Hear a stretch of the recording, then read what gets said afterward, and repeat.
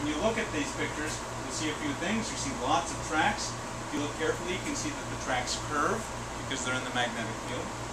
You can also see they have different colors. That has to do with the number of electrons that got knocked off in the gas, so that tells us a bit about the species of what we see there. One of the things I think that's also really quite interesting is that when you look at some of these pictures, sometimes there can be several thousand particles coming out. Okay? 4,000 or 5,000 particles coming out.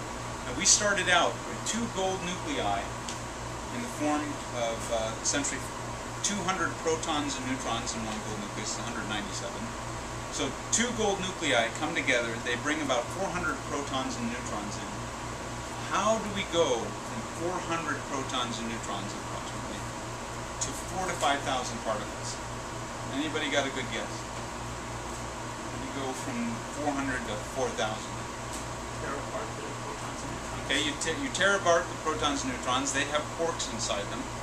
So there's 3 quarks in a proton or neutron. So we start out with 1,200 quarks. Those quarks get pulled apart and they recombine long before we take this picture. Okay? So even if they did recombine, you still only have 1,200. It's still less than 4,000 by a bit. So something's still missing from it. The binding energy. The binding energy? You're on the right track here. So you guys are actually all familiar with Einstein's famous equation. Yes.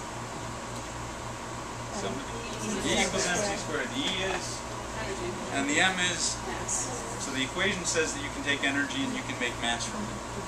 So what happens in this collision, we start out, we pump a lot of energy into the speed of these particles, the gold nuclei in the beginning, a lot of directed motion energy, kinetic energy.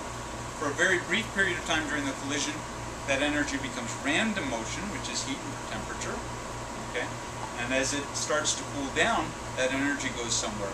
That energy, a lot of it, goes into the form of new mass that wasn't there before. Particle-antiparticle pairs getting created out of that energy. So in each of these collisions, you are seeing Einstein's equation in action.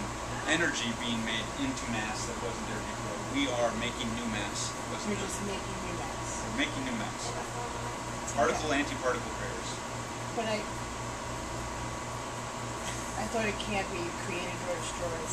Mass can be. Energy cannot be. Right, so you're just making mass from energy.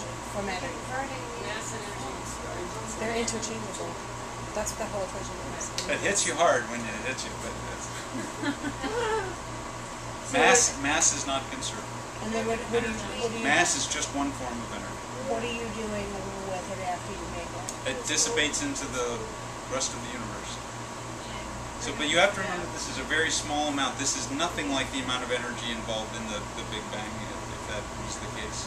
This is the amount of energy from the 2 mosquitoes colliding that were distributed into the universe, and this happens all the time.